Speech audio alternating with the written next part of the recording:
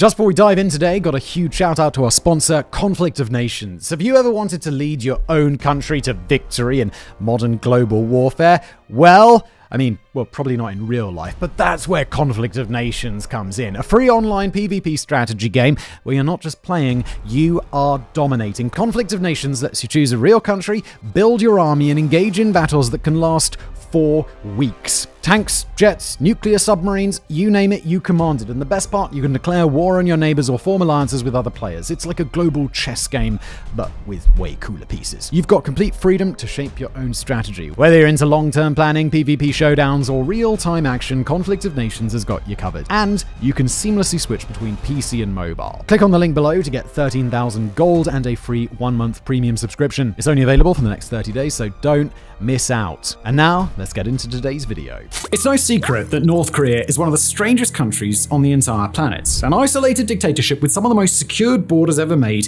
it's incredibly difficult to get into and even harder to get out of. Decades of separation from the rest of the world and living under the thumb of an intense authoritarian regime have led to the nation being the home of some of the weirdest laws, customs, and traditions. And today we're going to dive beyond the absurd propaganda and take a look at the peculiar world of North Korea that manages to be both comical and at the same time tragic.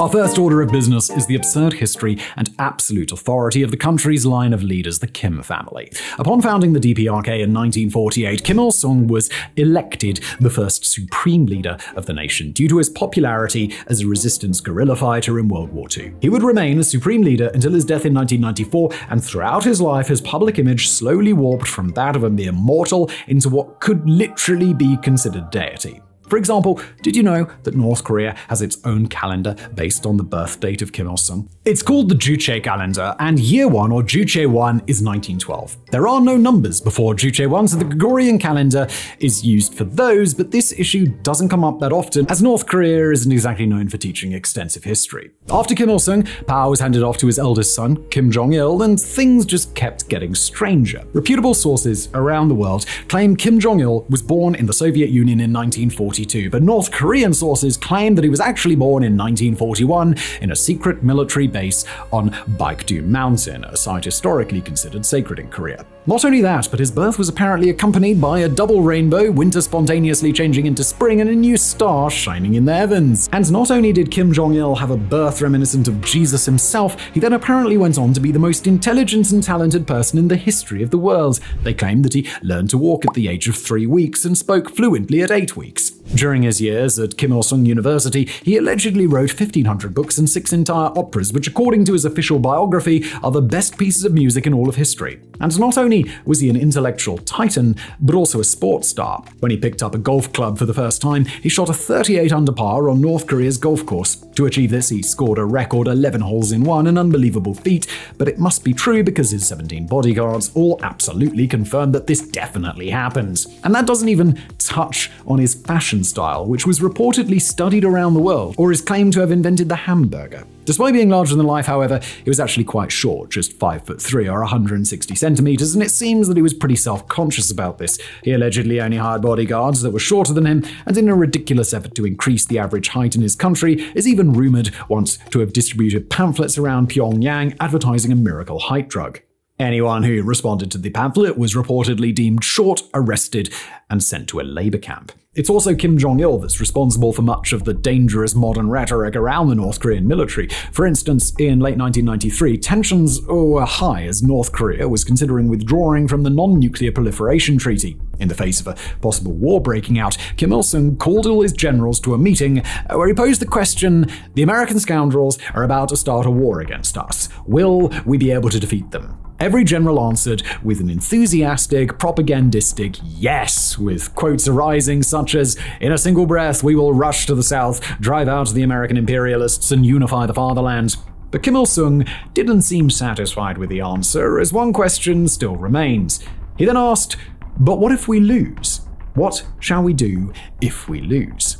His generals were taken aback. Never before had they considered the possibility of total defeat, and they certainly didn't expect to hear it from their supreme leader. And that's when his eldest son, the soon-to-be ruler of the DPRK, Kim Jong-il, stood up and said, "Great leader, I will be sure to destroy the Earth. What good is this Earth without North Korea?" Now, what's interesting is that with all the goofy legends surrounding Kim Il-sung and Kim Jong-il, you'd expect the current leader, Kim Jong-un, to have a similarly hilarious level of mythology, but he just doesn't. For instance, his birthday was on January the 8th, but there were no celebrations in the country whatsoever, unlike the birthdays of his late father and grandfather, which are some of the biggest holidays in all of North Korea and are often accompanied by huge military parades. Even North Korean state news didn't mention the occasion, with their news that day instead talking about some of his upcoming construction projects and that he visited a chicken farm with his daughter. There is some speculation as to why he hasn't achieved the same level of respect as his predecessors. The first is that he simply hasn't had any major life accomplishments, such as Kim Il-sung being a guerrilla fighter against the Japanese. In fact, Kim Jong-un hasn't really done much during his time as supreme leader. The other theory is that he avoids celebrating his birthday because it might draw attention to the fact that his mother is actually Japanese. This fact became a state secret, and perhaps the lack of celebrations is to make sure that it stays that way, otherwise the legitimacy of his bloodline could be undermined.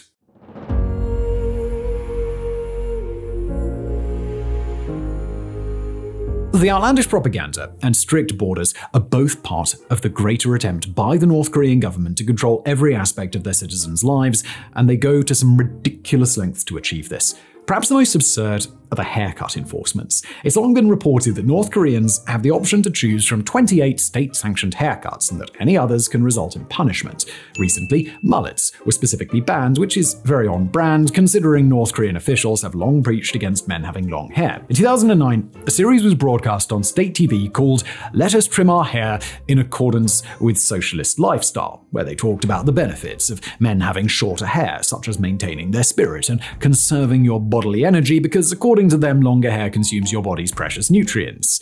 Because of course it does. In fact, that same TV series went on to broadcast the names and ID numbers of individuals in Pyongyang who had let their hair grow too long in hopes of shaming them into trimming it back to orthodoxy.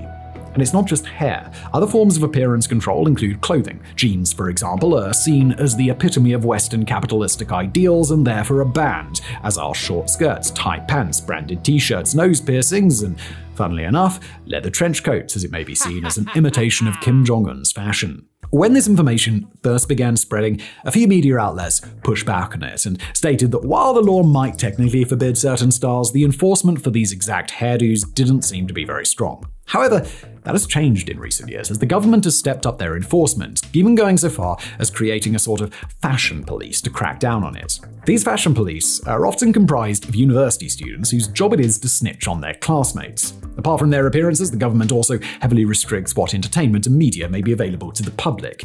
Obviously, your standard Hollywood hits aren't going to be allowed, so North Korea produces their own domestic films through the Motion Picture and Arts Division of their Propaganda and Agitation Department. Kim Jong-il became the director of this department in 1966, but was quickly getting frustrated with the films he was producing in the early 70s, which he thought were rather dull, especially compared to Western films. Now, clearly, the problem couldn't be with the divine director or his script, so his diagnosis was that the issue was solely with the actors and actresses who weren't putting forth enough effort.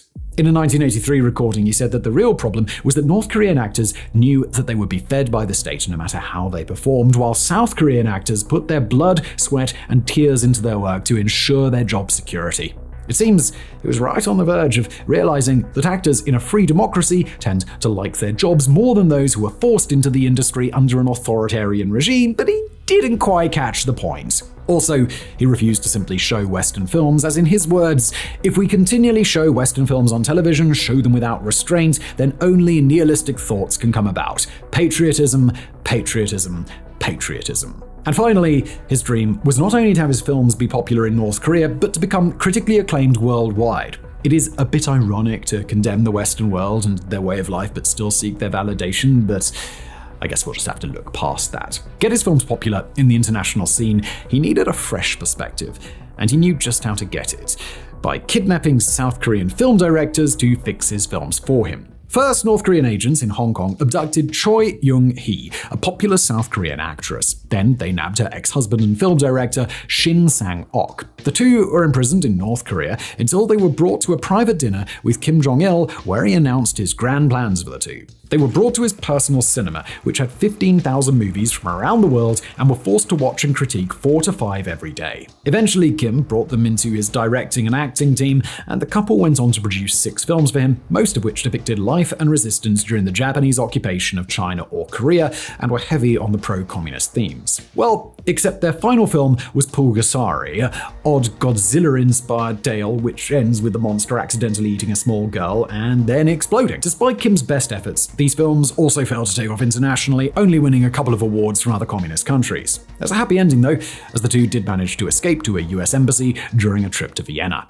Perhaps the brightest moment in the DPRK's film history came in 2005 with the release of the animated film Empress Chung, which was co-produced with South Korea and released in both nations as a sign of improving relations. Beyond this cartoon, any form of entertainment must be produced in North Korea or there are severe punishments. If parents are caught showing the material to their children, they will go to a labor camp for 6 months, and the child will go for 5 years. And if you're caught selling or distributing, the punishment can go all the way to death, a penalty which the government showed they weren't afraid to hand out when in 2022 they executed 2 teenagers who were caught trying to sell Western media on a flash drive. And this public execution really brings home the tragedy of the current circumstances, because while all of these ridiculous antics and laughable propaganda are undeniably hilarious to anyone outside the country, of course, the citizens of North Korea don't have the luxury of mocking it in a YouTube video like we do.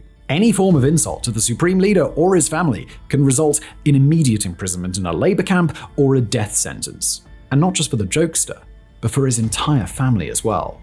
North Korea's primary strategy to ensure societal control is the constant threat of collective punishment. Someone who might consider breaking the law will think twice when they remember that not only the criminal, but also their whole family will go to prison as a result.